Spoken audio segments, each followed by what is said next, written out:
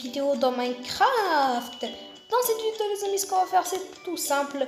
Je vais vous faire un petit tuto qui va sûrement vous faciliter la vie si vous êtes un noob sans vouloir vous vexer dans Minecraft. Bon, cette vidéo elle consiste tout simplement à faire une maison 4x4. C'est-à-dire 4 de longueur et 4 de largeur. Bref, 1, 2, 3 et 4. Bref, vous aurez compris ce que je voulais dire.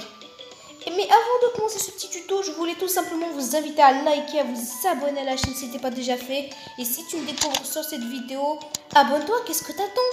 Et bien évidemment, active la cloche des notifications pour ne louper plus aucune de mes prochaines vidéos.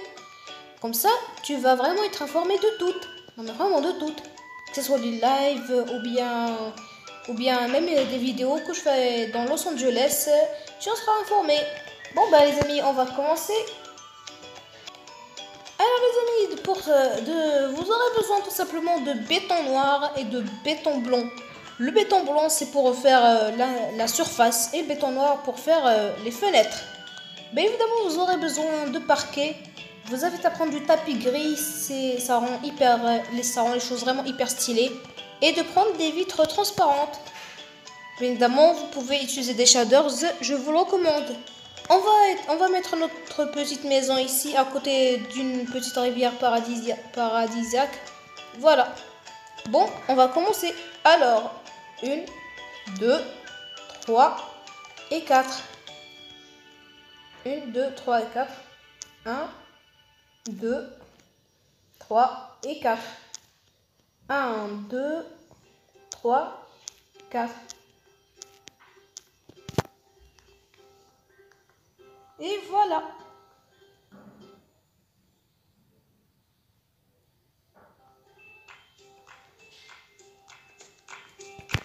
Et voilà.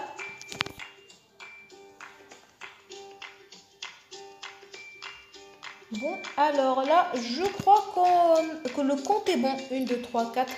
1, 2, 3, 4. Et voilà. Et bon bah voilà. Hop. Hop, hop et hop. Non, va-t'en le mouton, je t'ai pas appelé. Va-t'en mon ami le mouton. Je vais te transformer bientôt en pic à brochette. Vite à vite.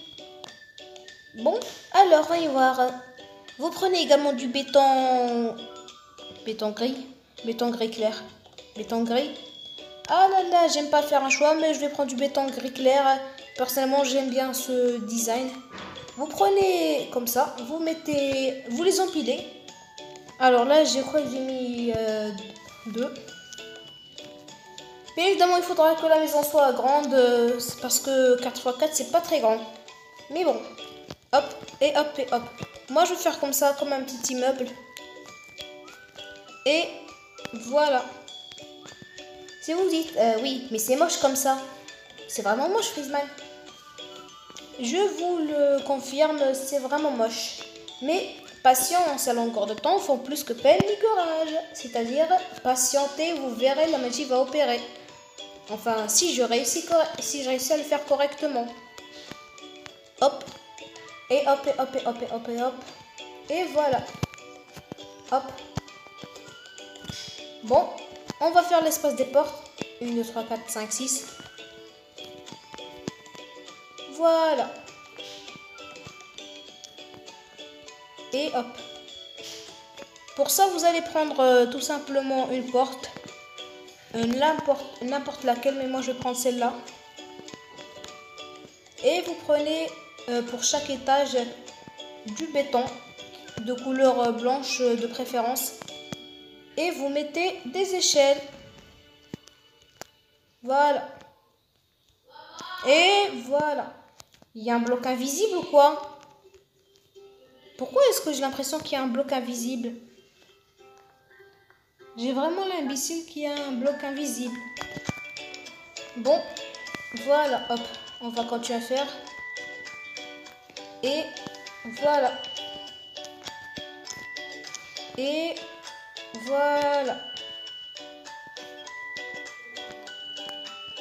Voilà.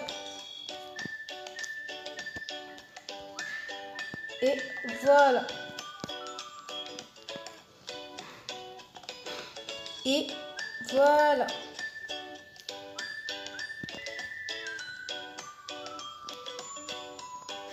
Hop. Mais évidemment, je vous recommande de faire plusieurs pièces car vous en aurez besoin. Vraiment, vous en aurez besoin. Par ici, je crois que ça va être ma chambre, une petite chambre. Tiens, on va enlever ceci pour libérer de l'espace. Voilà. Maintenant, on a libéré de l'espace.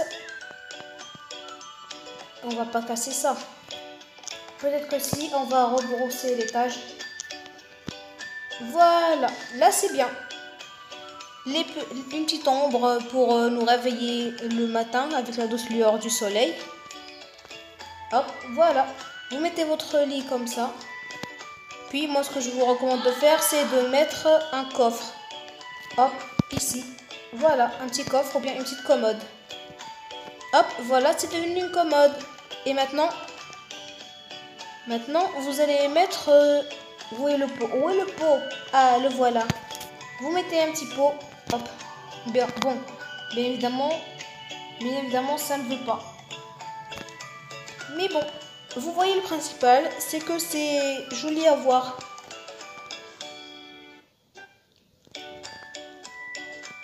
Et hop. Voilà. Et ok, on va se régénérer ici si jamais on perd la partie. Hop. Non, non, non. Par ici, mon ami. Et voilà. Par ici, ça va être la cuisine. Hop. Hop, hop et hop. Et voilà. Bien évidemment, certaines personnes ne vont pas aimer le design. Mais si vous avez très peu de choses, de matériaux, je vous conseille fortement de faire ce design. Ne cherchez pas le compliqué. Tiens, on va dire qu'on n'a jamais vu ce petit étage et on va détruire cette fenêtre qui est mal placée. Dans ma tête, je me disais bien que c'était mal placé. Voilà. Bon, le temps de faire l'espace de la fenêtre, je fais une petite coupure et je vous reprends juste après. Les amis, comme vous pouvez le voir, j'ai réussi à placer ces petites fenêtres. Par ici, ça sera tout simplement, comment ça s'appelle? La cuisine. Hop, voilà, et voilà. Et ensuite, vous allez mettre comme ceci. Ce truc, comment ça s'appelle déjà? Bon, vous allez mettre des dalles de craie taillées. Ou bien, je sais pas comment ça s'appelle. Et voilà. Bon. Et voilà. Puis, je crois qu'on va mettre le four ici. Ça sera bien. Oui, ça sera bien. Voilà. Ça, c'est un potager. Ou bien, si c'est faux, dites-le moi. Bon, alors, je crois qu'un petit pot de fleurs, ça serait bien par ici. Si vous voulez faire des armoires, les amis, faites-les. Ça rendra les choses meilleures. Mais moi, personnellement, ça, c'est une cuisine rétro. Lorsque vous n'avez pas énormément de matériaux, comme je l'ai dit. Bon, voilà. Hop, hop et hop. Et voilà. Maintenant, ma pièce préférée, la terrasse. Comme quoi, on peut tout faire avec très peu de matériaux. Hop, on prend du béton. Et voilà. Bien évidemment, la terrasse ne sera pas du 4x4, vu que ce sera trop petit. Mais si vous voulez faire du 4x4, faites-le. Ça sera meilleur. Bon, on va prendre cela. Et voilà. Et voilà. Hop, hop et hop et hop. Hop et hop.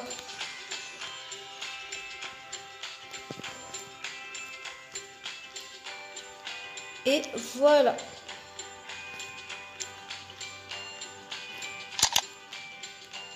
Pourquoi ça veut pas se faire? Attendez, c'est... Ah oui, c'est vrai, j'ai oublié.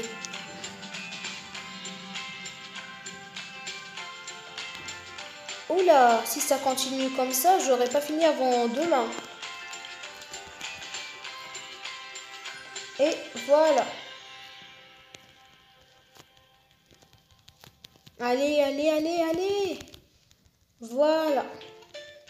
Bon, les dégâts, on va les réparer plus tard.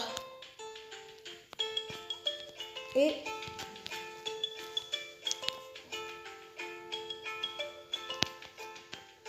voilà.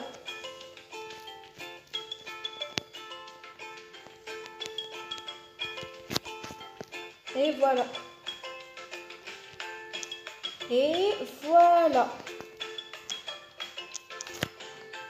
Oula.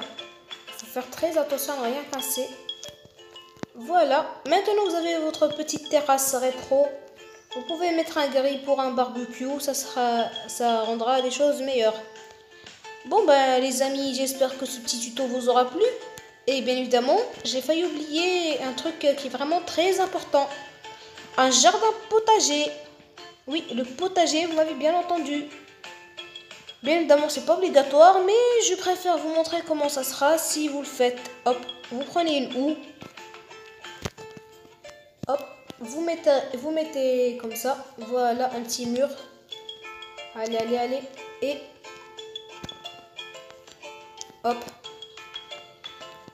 Et voilà. Et hop. Et voilà. Ah non, je crois que voilà.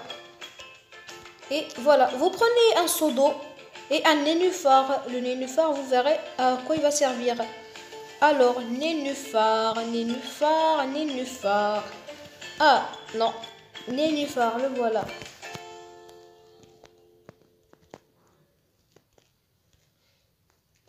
Voilà. Là, vous pouvez marcher. Hop. Et voilà. Maintenant, les amis, ce que vous allez faire, vous allez planter vos betteraves et votre grain de blé. Hop. Voilà, betterave et blé. Et hop. Voilà.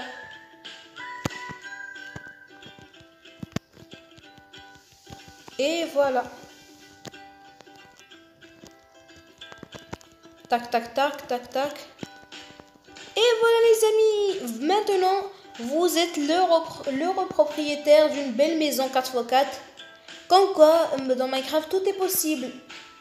Hop, bien évidemment, on va rendre les choses un peu plus dynamiques en mettant un petit peu de lierre. Si ça son nom, oui, ça s'appelle de la lierre. Hop, un petit style ancien, c'est toujours la bienvenue. Se compter avec un bon shaders, tout est meilleur. Voilà, attendez, regardez attentivement. Si vous regardez attentivement, vous pouvez remarquer que le feuillage bouge.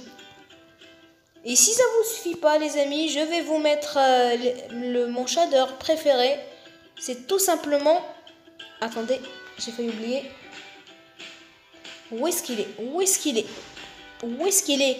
Petit, les feuilles, venez, vous serez mes meilleurs amis. Feuilles, ah, les voilà. Feuille de chêne. Je savais pas que ça ressemblait à ça, une feuille de chêne. Ah, voilà. Hop. Voilà. On regarde attentivement. Bon, ben évidemment, maintenant, elle bouge pas. Ah oui, c'est vrai, j'ai pas mis les bons shaders. Et voilà. Hop, hop, hop, hop. Tac, tac, tac. Voilà. Et voilà. Hop. Voilà. Vous êtes l'heureux propriétaire d'un hectare près d'une belle rivière. Bien évidemment, ça sera ma maison. Les amis, en tout cas, si ce tuto...